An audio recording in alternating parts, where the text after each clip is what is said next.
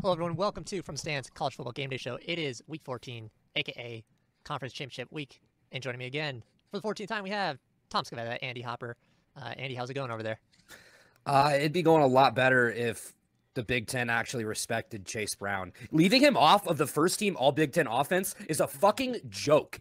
Absolutely atrocious. No disrespect to Corum or Mo Ibrahim, but this guy outgained them in rushing yards, led the Power 5 in rushing yards, led the country in rushing yards from week 0 to week 12, was absolutely the reason this team won 8 games, over 100-plus yards in all but 2 games this year, had more receiving yards, more scrimmage yards than either of those 2 guys by almost 200-plus yards. Just absolutely fucking atrocious. How is he a Doak Walker Award finalist but not first-team all-conference? Make it fucking make sense. Other than that, a ton of all Big Ten honorees for Illinois, not something we're used to, and a couple guys. So Chase Brown, Devin Witherspoon, and defensive coordinator Ryan Walters all up for national awards. That's not something we see here in Champaign very often. So, yeah, fuck the Big Ten for snubbing Chase Brown, but give him the Doak Walker Award. Yeah, I did see you sent that in the group chat. Illinois had more, what was it? More finalists for the national awards than Bama right. and Georgia combined. So Will Anderson Jr. is up for an award, and Stetson Bennett is up for an award. Other than that, I don't believe there are any other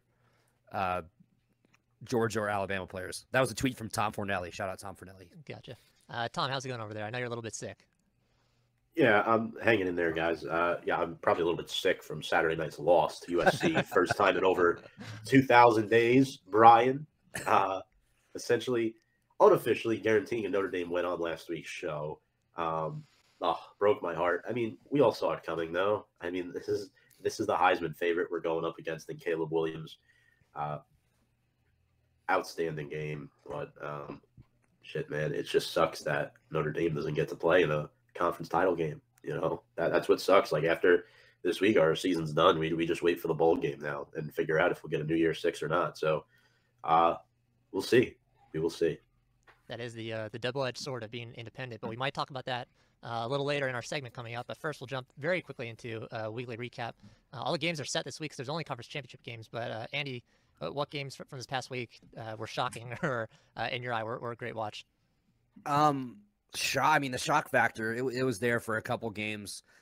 New Auburn head coach Hugh Freeze really going out in a blaze of glory with Liberty. New Mexico State comes in, wins 49-14. Just absolutely unbelievable. Jerry Kill has the Aggies bowl eligible. Their waiver from the NCAA has been approved. They're 5-6. They had a game earlier this year get canceled. They tried to schedule another FBS opponent, but they were playing FCS Valpo on Saturday, I believe, in an attempt to get to 6-6. Other than that, Michigan over Ohio State. Obviously, that's the big one there. I don't think it's as shocking. I think the way they won may have shocked people a little bit. You know, obviously 45-23. So that's a 2-score win on the road. Excuse me, that's a 3-score win on the road. Jesus, I can't even do math. Now 2 in a row for the Wolverines. They're the favorites to win the conference championship this week against Purdue. They are going to be without Blake Corum for the rest of the year. Yep. But this Edwards guy is not too bad, folks. He's averaging 7.5 yards per carry.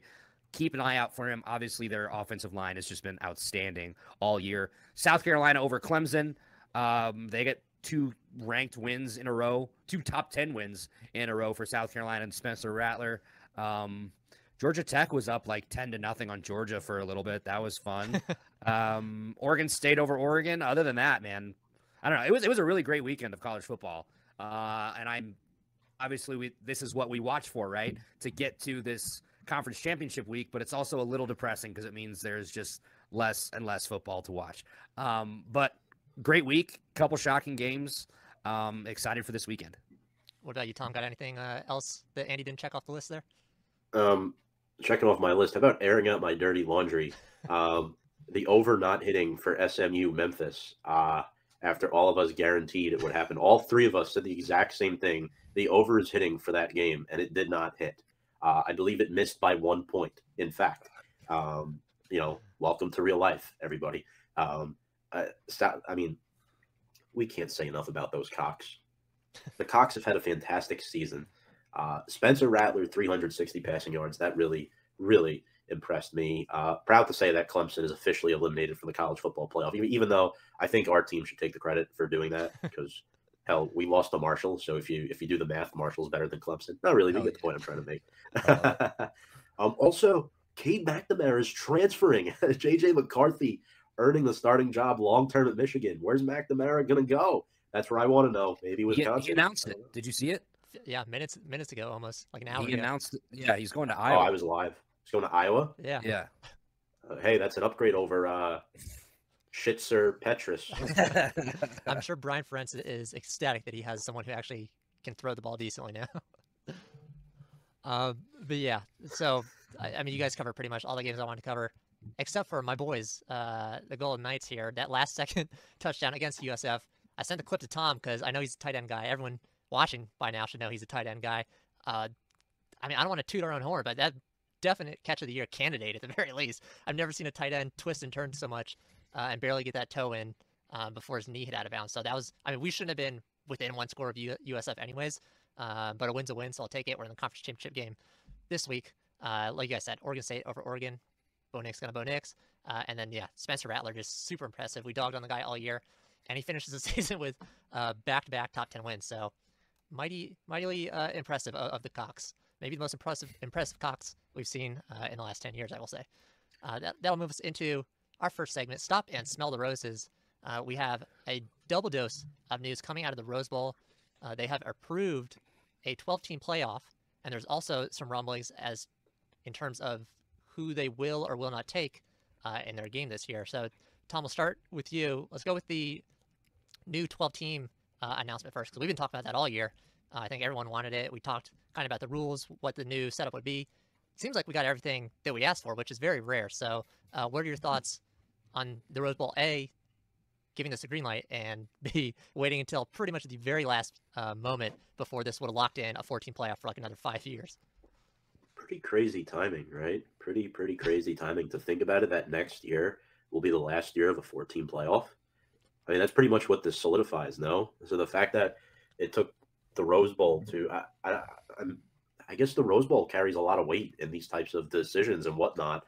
I don't fully grasp it, but as far as the 12-team playoff goes, the fact that it's happening in 2 years, the fact that my boys won't be able to get a first-round bye ever until they join a conference, it ruins the beauty of being an independent school. So screw the 12-team playoff. I mean, look, it's an advantage for all of these, middle of the pack schools like, Brian, like a UCF now, their odds increase, and the Illinois odds would increase as well. And hell, our odds would increase because normally we're either the 4 or like the 5 or 6 during most years. That's usually how it goes with Notre Dame, but I like it. It's interesting with the timing, but I'm glad an agreement's been done because I think it'll make the playoff more exciting rather than having to wait weeks for 2 games and then another one on Monday night. It's like, well, everyone's checked out of college football.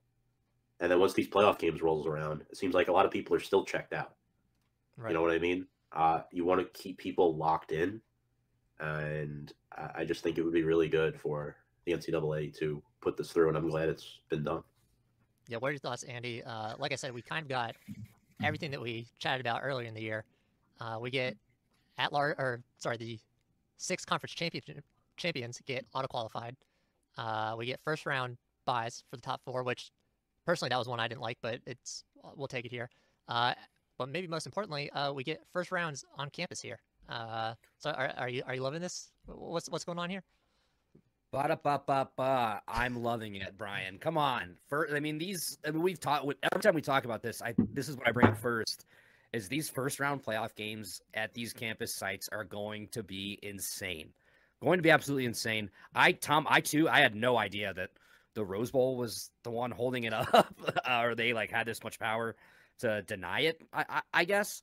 But I'm super happy to see this go through. 2024 will be exciting for sure. Like you said, it just opens it up for more teams.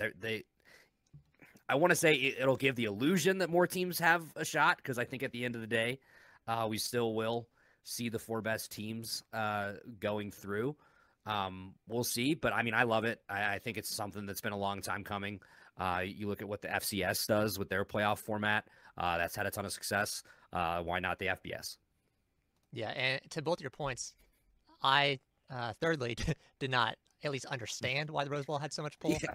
But the reason was in the contracts, new contracts. Like I said, this was very like 11:59 midnight type of situation where if the Rose Bowl said no, I think by the end of this week, then we were getting 4 teams. But in the previous contract, the Rose Bowl had a special requirement to keep its traditional New Year's Day slot at 2 p.m. So I guess, a little bit of money, TV contract stuff going on. And the new contract, which would begin in 2026, they demanded it initially, and they have now rescinded it in order to get this through. So my guess is the proposal from every other conference and every other big game was like, hey, this is the type of money that you'll be seeing. It was probably higher. Rose Bowl said, cha-ching, doesn't really matter anymore about the time slot. Although I don't understand why they'll probably get a very similar, if not the same time slot most years anyway. So not a big deal in terms of that. And then the second news we have coming out of the Rose Bowl is that they may not take Ohio State. They have the, not obligation, but the first bid rights to the top Big Ten team, which is Ohio State, who is finished at number 5. But they're strongly considering taking number 8 Penn State as a sort of mutual agreement here between Ohio State and the Rose Bowl itself. Tom, we'll start with you. This is, at least in my recent memory, for this big of a game, the first time I can remember a swap being allowed of this caliber. This would send Ohio State likely to the Orange Bowl. What are your thoughts? Do you think this is something that should maybe be expanded in some part? I've talked before, I don't really like the conference tie-ins too much. So you come from a fandom of a bigger team who plays these teams who have the tie-ins. So what are your thoughts here with what's going on in this potential swap? Yeah, I'm not a big fan of change like this, to be honest. I think the Rose Bowl, the whole name of the event itself, this thing should be hyped up. You want to get the best teams in there. Now, granted, I know they really want Penn State, who lost to both Ohio State and Michigan this year. Those were their only 2 losses. So, you still get an elite college football program in there. But I would much prefer to see Ohio State in this game. I don't know if this swap would realistically become like a long-term thing. Hopefully this is only like a rental. I don't see the purpose of potentially putting Ohio State in the Orange Bowl other than to mix things up. Again, I don't know if there's contracts or negotiations involved in this that, the public eye may not know about. But for me personally, I think the Rose Bowl is looking ahead and telling us, hey, guys, Ohio State's not making the college football playoff this year, especially after that performance against Michigan, though. But I guess to answer the question, Brian, not in love with the idea. Just that if it ain't broke, don't fix it. That's where I stand with this issue. I would like to see Ohio State in the Rose Bowl, especially if they don't make the CFP. All right, Andy, what's your take here? It's your conference. It is my conference, so that's just weird to me because it's always been, the highest ranked Big Ten team versus you go out there and you play it's always Big Ten Pac-12. So it's not that formula wouldn't change in this situation, because it would still be a Big Ten team, but not the big dog. I guess from going over the article, what I'm kind of taking from it is, they're trying to avoid a repeat performance in the Rose Bowl, because obviously Ohio State, it's a pretty similar situation as last year. They lose to Michigan and they miss out, and that kind of it happened again. It's not kind of happening again, but I guess the Rose Bowl officials, they're also, if they're trying to go for what they think is a better game. So I guess they're, in their minds, Ohio State beating the shit out of Washington isn't good for them. They'd rather bring Penn State out and hoping it'll be a closer contest. I don't love the idea. I guess so. If Ohio State was to be, who would they play in the Orange Bowl? So the way it would work out, assuming the current rankings, pretty much stay where they are, is that Ohio State would go down to the Orange, which would bump Tennessee from the Orange to the Cotton Bowl, and Ohio State would likely play Clemson in the Orange.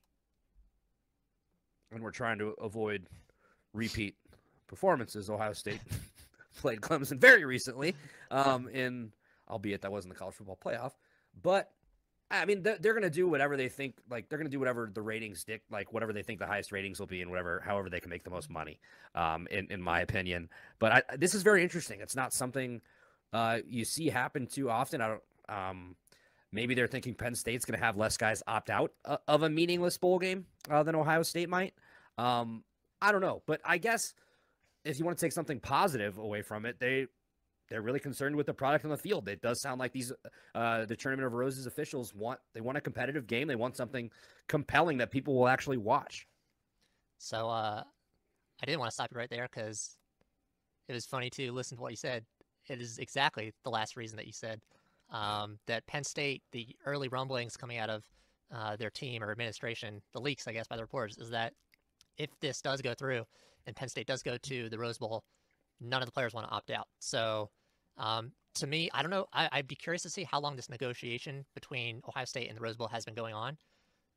If it happened like right after the game, or if this, they let it simmer a little bit and they're like, we don't want to do this again. Let's see if we can mix things up. But see, it's so weird because you guys come from bigger teams and bigger conferences. For me, UCF is still, we've had a few good seasons. We're still very small, despite the fact we have like the second most students in the entire nation. As a footballing school, we're very small. We're very new. So kind of like how you guys were saying, I don't understand how the Rose Bowl has so much pull.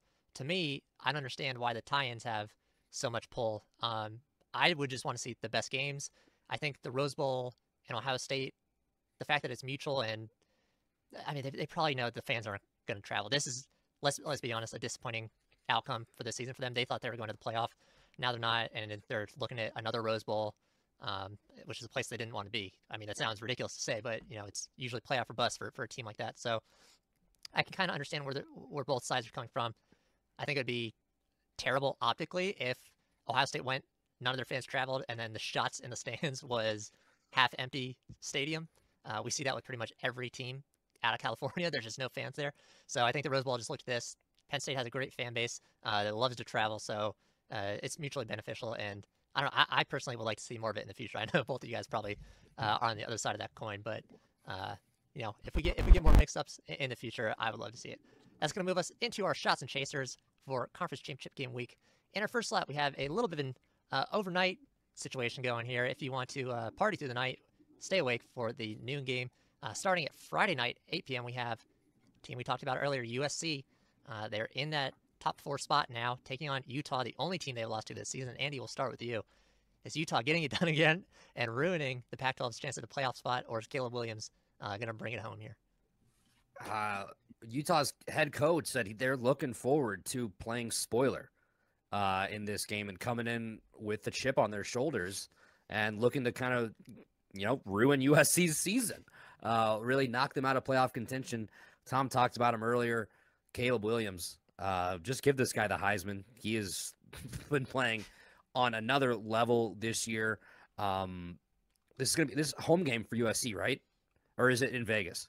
This is in Allegiant Stadium in Vegas. Okay, okay.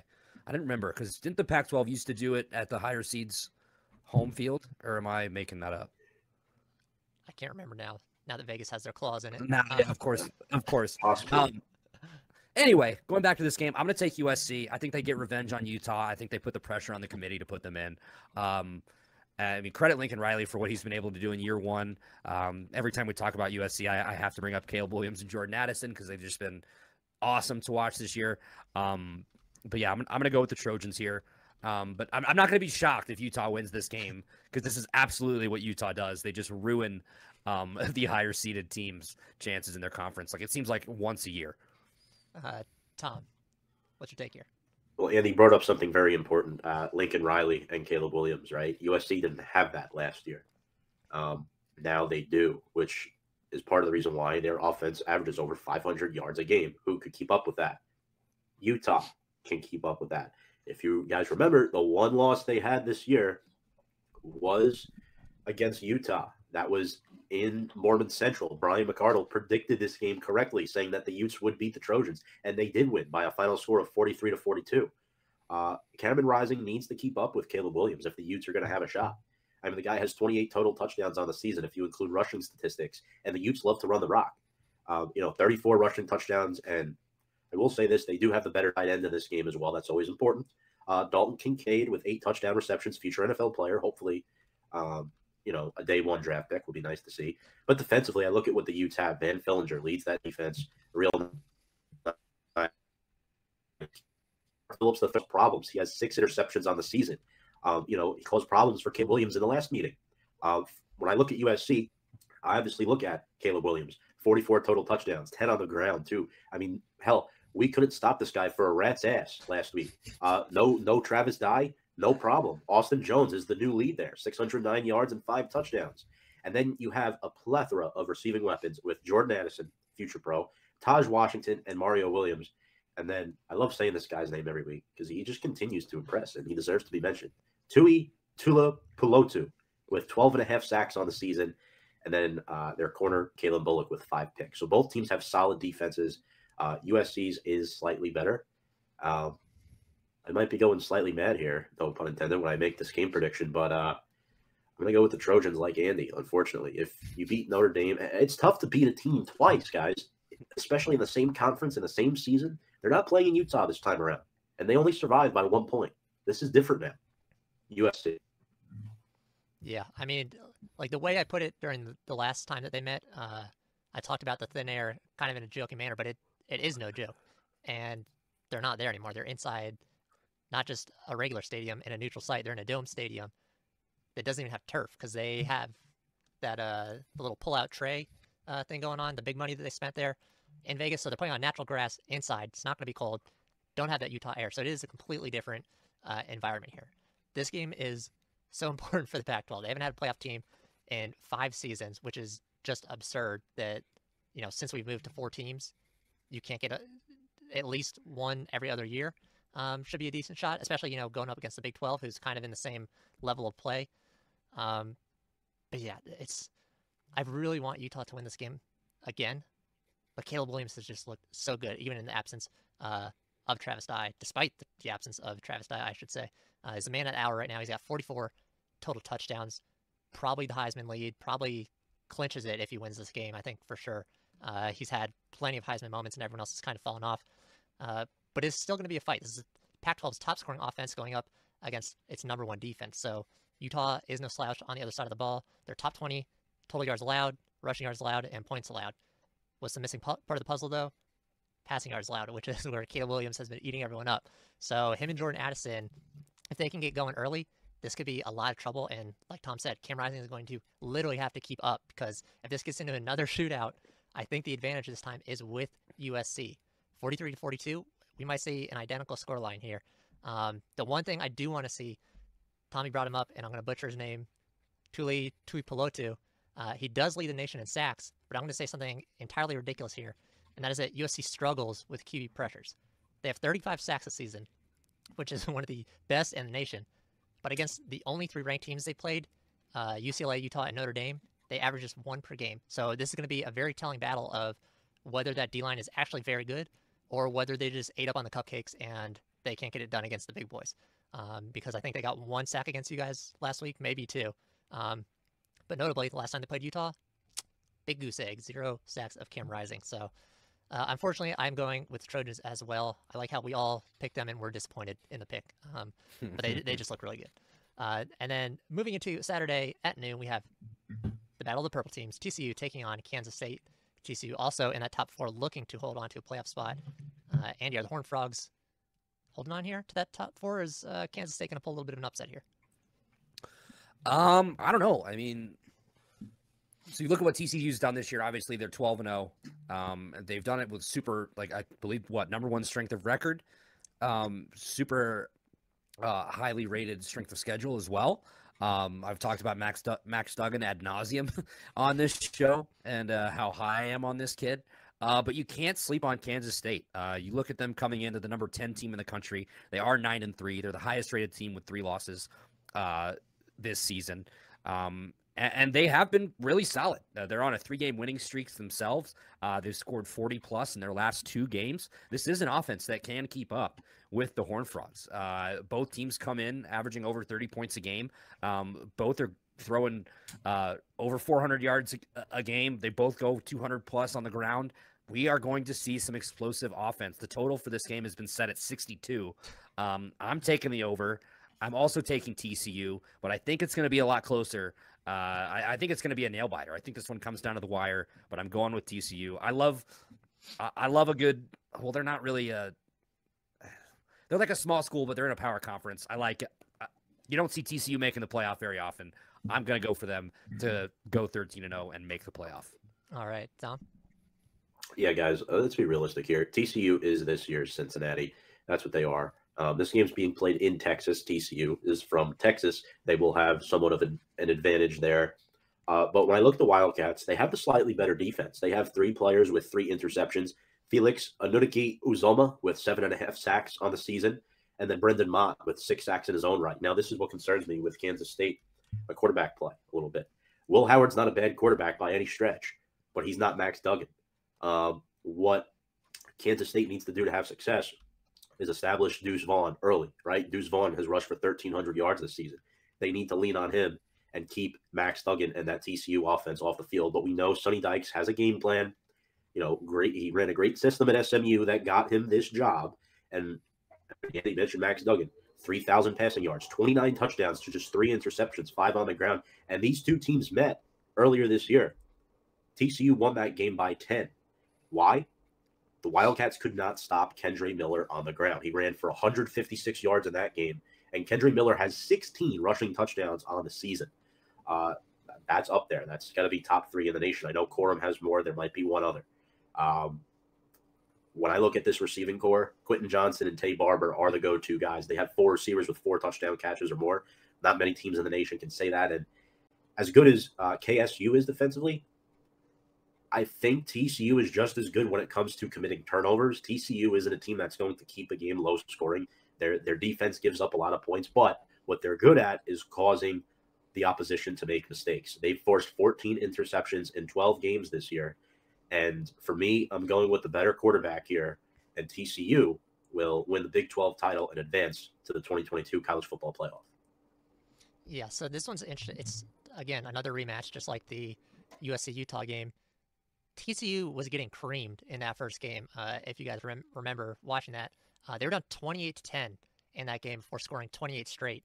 So this is not a Kansas State team that's bad in any means. They also, I'm pretty sure in that game, Adrian Martinez was already out injured in that game. So Will Howard was under center. If I could be wrong, I'm pretty sure that's the first week he played though.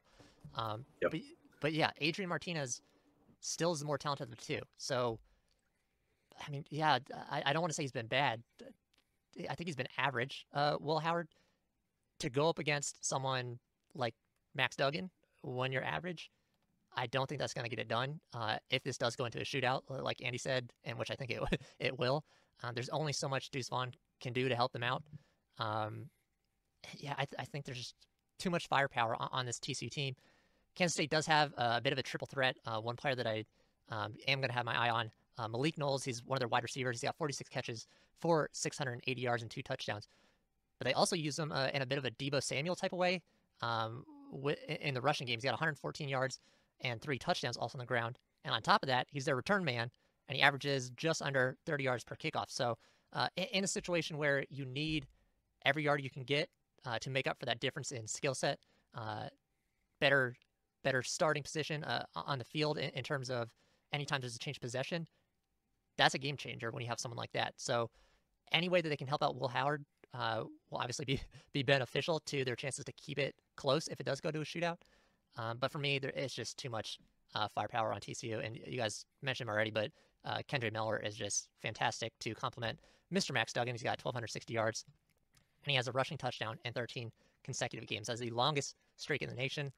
And he's 2 shy of the all-time record, which is LaDainian Tomlinson in 2000. That is good company to be in. So I'm going with the Horned Frogs here.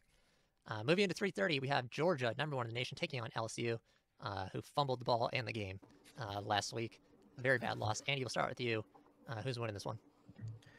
Yeah, I mean, I think this one's pretty self-explanatory, fellas. Hard for me to pick against Georgia in this spot, especially with the way LSU looked last week. Obviously, this is a conference championship game. They're going to be up. They're going to have the same thing on their minds that a team like Utah does. Let's go spoil this team's season. I still think Georgia gets in the playoff, even if they lose this game. But it's definitely going to leave a weird taste in their mouths because obviously the way they've been playing all season, they're clearly the best team in the SEC. So, they have their eyes set on that championship game. Yeah, I don't see a scenario where LSU wins this game, guys. Am I wrong, or is Jaden Daniels a little banged up? So the official note on him is that his ankle is injured, but Kelly is saying that he will play. So he said you that gotta today. watch. So you got to watch for that. If you're on the Georgia side, obviously he's probably going to be a little bit limited with his mobility, not be able to make as many plays with his feet. At least you would hope. I mean, this Georgia defense has been, again, not to the level that they were last year, but pretty damn good. Stetson Bennett's having a great year. Lad McConkey's been huge for them as well. What's the tight end's net? Bowers. Brock Bowers is an absolute freak. Yeah, give me the Bulldogs, and I don't think it's close. All right, Tom. Andy mentioned your boy there, Brock Bowers, at the end. I almost had to ask him what his name was. I couldn't remember it. Is Bowers bringing Georgia to a win here? He just might. But you know what? Don't blame Brian Kelly for the loss against A&M, please. Stop it, guys. Come on. I mean, the guy beat Alabama, and all right, they lose to a non-bowl eligible team. Football team is a team game. Look, I get it. When you lose, the coach loses. When you win, the team wins.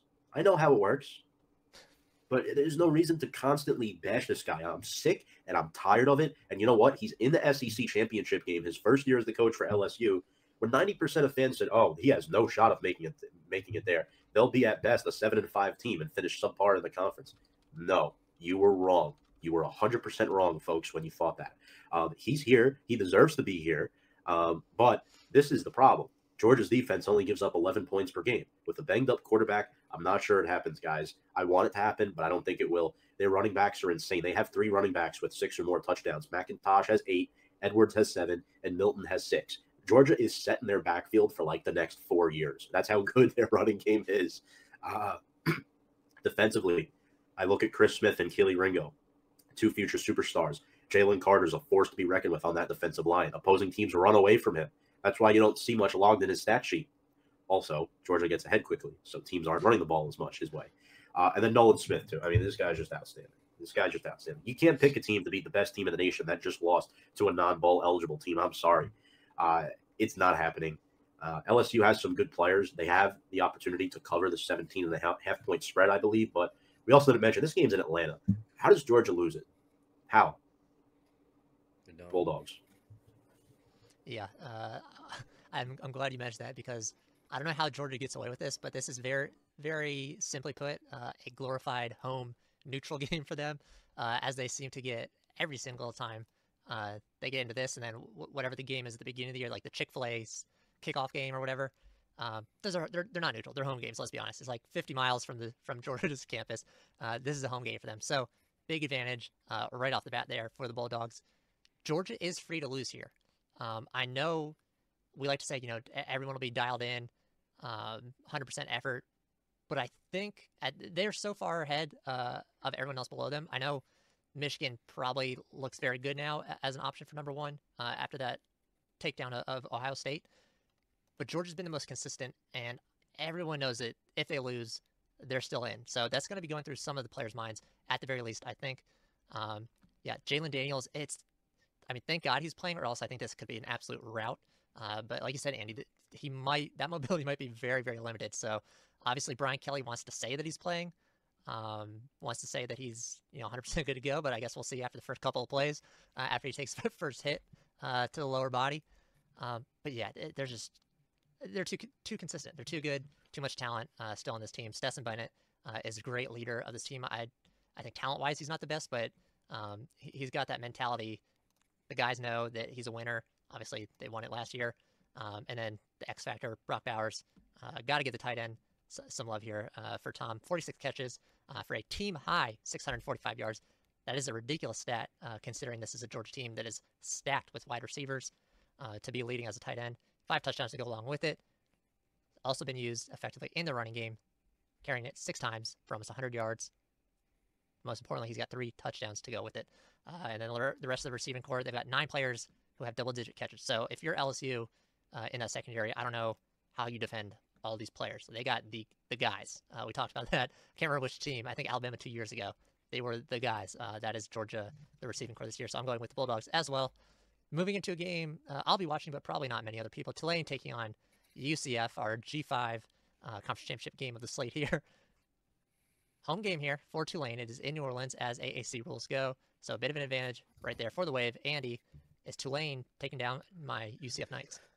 Oh, I'm going to be rooting for you, Brian. I will be rooting for you. It's going to be a tough task, though. I will say. Okay, here's my question. Who's the quarterback? Is it Plumlee? Is it Keene? What are they going with? That is a question no one knows the answer to except Gus Malzahn. I mean, if obviously Plumlee brings you probably a little bit of better athlete. Like he's going to be able to move around. Obviously, he can run. He's got 11 rushing touchdowns in the year, 13 passing touchdowns. Look at what Keene's been able to do. He's completing 72% of his passes. His quarterback rating at 159.2. 6 touchdowns to only 1 interception on the year. How about this? 3 different guys on the Golden Knights with 5 receiving touchdowns. O'Keefe, Baker, and Hudson. You've got Isaiah Bowser, who's rushed for 13. Your leading rusher is John Reese Plumlee with 848. You look at what Tulane's been able to do. They're 10-2, having one of their better seasons in school history. Pratt has been outstanding for them this year. 2,300 yards, 21 touchdowns to only 4 interceptions. I don't know. This is tough. I give Tulane the slight edge, being that they have the better record and they are going to be at home. Can the Knights stop Spears on the ground? 1,177 yards and 14 total touchdowns. Again, 2 offenses that are explosive. 496 total yards of offense from the Golden Knights as opposed to the 426 from Tulane. Who's going to win the defensive battle? Who's going to get a stop when they absolutely need it? I hope I'm wrong, but I'm going Tulane. Oh, man. Tom, what's your take here? Andy, do you remember what happened the last time you picked Tulane when they played UCF earlier this year? Well, I was probably wrong. I don't know. Okay. All right. There's ricochet shot number 1 of the night. UCF did win 38-31 at Tulane, might I add, about a month ago. Again, we don't know who's starting at quarterback, but if it's Plumlee, man, the guy can run too. 850 rushing yards and 11 touchdowns. I like the combination of R.J. Harvey and Isaiah Bowser. Andy mentioned the wide receivers defensively. Brian, you've got Jason Johnson, who's one of the nation's leaders in tackles. Trayvon Boris Brash with 6 sacks. Devon Wilson with 3 picks. Tulane does present some matchup challenges for you. Michael Pratt is definitely the superior QB here, regardless of who you just throw out there. Also has 9 touchdowns on the ground. I do like Shea Wyatt and Deuce Watts for them, too, against these UCF corners. I think that matchup slightly favors the Green Wave. Tulane also has 2 linebackers with over 100 tackles in their own right. Dorian Williams is the player to watch for me. Can he spy on the quarterback and limit the rushing yards for the Golden Knights? 4 sacks, 2 picks, 2 forced fumbles for him. Tulane defensively, guys, has forced 11 picks and 10 forced fumbles. That's 21 turnovers they've forced. But at the same time, I want to go with the upset here, and I think I'm going to do it. I mean, UCF found a way at Tulane, so why not again? Why not? A couple G5 teams, I think UCF has a little bit more grit. Tulane might be more talented, but I think UCF is a little more grit, and I think they might want it more, Okay, so here's the thing. I mostly agree with most of the things that you said. But watching this team, I mean, for the past couple of years, since the Blake Bortles years, we've been known as the Cardiac Knights. We will give everyone and their mothers a heart attack watching games late into the 4th quarter, whether it's because of a shootout or some ridiculous, last week, perfect example, you're down to 1-10 USF. You should never, at any point, be losing to a 1-10 USF and need a ridiculous SportsCenter top 10 play to beat them. So that's going to be, my first knock against us. Second knock is that Michael Pratt is actually a pretty good quarterback for Tulane. In fact, I would say he's been pretty phenomenal in terms of consistency. Maybe not, breaking the stat sheets like some of the guys we've had in the past. But he's got 21 touchdowns and only 4 interceptions. So he's handling the ball well. But as far as who they're throwing to, I think UCF does have a little bit better of a receiving core. Before we saw that tight end touchdown to win the game last week, we saw another ridiculous catch by Javon Baker, who's probably our best wide receiver on the team. He's very quick. He's going to be very hard for Tulane to match up with. And alongside, we have Ryan O'Keefe and Kobe Hudson. All 3 of those guys have 5 touchdowns. So we can spread the ball out. But Andy kind of, put the nail in the coffin to my trust in the team, and that is who the hell is going to start at quarterback. I genuinely do not know. It should be Mikey Keene. He's got the better arm. He's a more traditional quarterback, but for some reason, Gus thinks that he can, wheel and deal with these sort of strategies that make no sense. Throwing Plumlee in for a quarter and a half at a time, and then Mikey Keene, and then Plumlee comes back for a certain set, and it's just, I don't know. Personally, I just hate, pick your quarterback, stick with them. We talked about it in the beginning of the season with McNamara, this McNamara situation in Michigan. They got it sorted, and now look at them. They're headed to the playoffs, so, well, most likely. Yeah, I don't know. I think my take here is if we start Mikey Keene, he plays the whole game, we win. If not, Plumlee, great skill set, very talented, but I don't think he's good enough to win us this game. Moving into 7:30, team we just talked about, Michigan, taking on Purdue. Michigan's been really impressive of late. Andy, again, we're back to your conference. Purdue likes to play spoiler quite a bit up there. Are they getting it done here, or is Michigan pulling off this win? Michigan by a fucking million points. So if you're on the Michigan side, what you need to watch out for offensively, if you're Purdue, it's 2 guys. It's 2. He throws the ball to Charlie Jones and the tight end Payne Durham, and that's it. And then they occasionally mix in Maccabee in the backfield. I'll give them credit for making it there. Definitely not still salty about my team choking away their chances to be in this game. But credit to Purdue for getting there. Braum has had success against top 3 teams. I think he's either 2 or 3-0 in his career at Purdue against teams that are in the top 3. So, I mean, this by no means is a layover game for Michigan. Like this isn't one that you can take lightly. Purdue's going to show up. They're going to be fired up to be there. They can score. Charlie Jones is first team All Big Ten. Him transferring from Iowa was the best decision he's ever made because they really, really used him. He went over 100 yards a ton of times this year, scored a bunch of touchdowns for them. Durham, like I mentioned earlier, the tight end. I think he can play on Sundays, Tom. I don't know how much Durham tape you've watched. You're our tight end guy, but he is solid. He's a big body in the middle. He can go across the middle and make some big plays, and they're going to target him. They're going to need him to. Maccabee's pretty solid out of the backfield. O'Connell's been there for a million years, and he knows the Braum offense pretty well. On the Michigan side, I mentioned earlier in the show, no Blake Corum for the rest of the year. Didn't seem to hurt him too much with Donovan Edwards last week, going for 200 plus. It's almost like they have 3 first team All Big Ten offensive linemen on the roster. McCarthy looked great for with the shit that I talked about him on the show last week before coming off a couple shaky performances. I see no reason that Michigan loses this game, guys. They're the better offense, defense. Their kicker Jake Moody is awesome.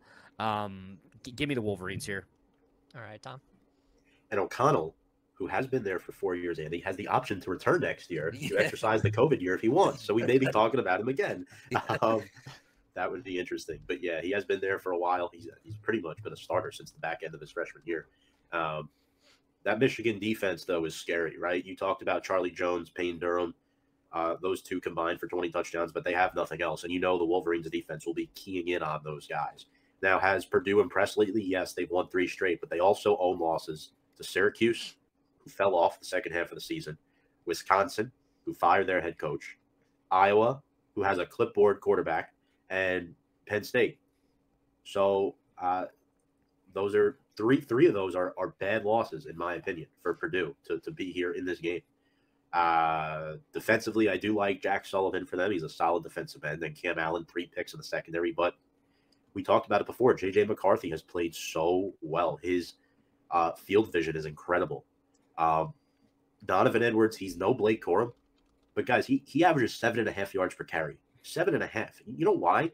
Because he's learned behind an outstanding running back who's been there for a while. And what's even better is that they're not game planning for Donovan Edwards because they know McCarthy is actually a threat to throw the football, unlike Cade McNamara. Isn't it great to have a quarterback that can throw the football? Also, Cornelius Johnson and Ronnie Bell are big targets for them. Junior Colson and Michael Barrett are insane linebackers that lead that defense. I know the game's in Indiana, but Purdue has no shot, guys. Purdue has no shot. Michigan. Yeah, so, I mean, the one thing that I just talked about during the UCF is settling on a quarterback. They've done that, and McCarthy has been pretty good. But he just came off probably his worst game in terms of accuracy. He threw some balls that were definitely not intelligent throws, as I'll put it. Ended up 12 for 24. But this Purdue team is not as good on defense as Ohio State. So I don't think these Michigan fans need to hold their breath that that's going to happen again. Obviously, losing Blake Corum for the season, very harsh. It's a lot of production to lose. But Andy said Donovan Edwards has been a fantastic replacement. He went right in. He's picking up where Corum left off. The one thing that Purdue has most here is the fact that they have played spoilers so far. That's how they've got the moniker, the spoiler makers. A note that I saw earlier on ESPN tweeted out, Purdue is 3-0 versus top 3 teams under Jeff Brom when they're unranked. Those 3 games, all in the last couple of years, 2 were last year. They defeated number 2 Ohio State 49-20 in 2018. Then last year, they went ahead and beat number 2 Iowa 24-7. Then they went ahead and beat number 3 Michigan State by 11 points. So they thrive in this role of spoiler maker. And you probably thought I was maybe going to pick them, but I'm not. Because this Michigan team has just been too solid. The team I love to hate, but I love the way they're playing right now. Andy, you mentioned them only throwing to one guy. Purdue, I'm talking about. But we've seen that before with David Bell just last season, and he couldn't be stopped. So maybe that gives Purdue a chance to keep it a little close, and we get some fireworks around like halftime-ish. But I think Michigan is just too powerful, and they're going to pull away here. I mean, we just watched them keep Ohio State pretty much locked in entirely. They had 35% third down conversion rate last week, and that's a good offense that they kept to that, forced CeeDee Stroud into 2 interceptions. So for me, Michigan's just been too good. I can't really fault them too much on anywhere. I see not many holes, so I'm going with Michigan as well. Then our last game here, we have UNC taking on Clemson, the team that we have all loved to hate this season. Andy, who's winning this one? What a fucking snooze fest. So, I mean, North Carolina, they're on a 2-game losing streak. Clemson coming off that rough loss to South Carolina. These are 2 teams coming into this game with bad taste in their mouth, right? What a better way to fix it than winning the conference championship game? I don't see how North Carolina wins this game. They're coming off a loss to NC State, who's been garbage down the stretch of this season, albeit they lost Leary, who arguably is top 2-3 quarterback in the ACC. You have Drake May, who's been spinning it. He's had a great year for Carolina. Once again, obligatory. Their defense can't stop a fucking nosebleed. You have to mention that every time on the show. DJ Ugalele, what DJ are we going to get in this championship game? Is he going to show up? Is he going to make some mistakes? Because he is prone to fumbles, to these interceptions, these turnovers, these mistakes when they absolutely don't need them. I look for Clemson to get Shipley going. I look for them to get pressure on Drake May, try to make his life pretty difficult Saturday night. But I'm taking Clemson. I think this one's pretty easy, folks. I just don't see a way that North Carolina wins this game. All right, Tom.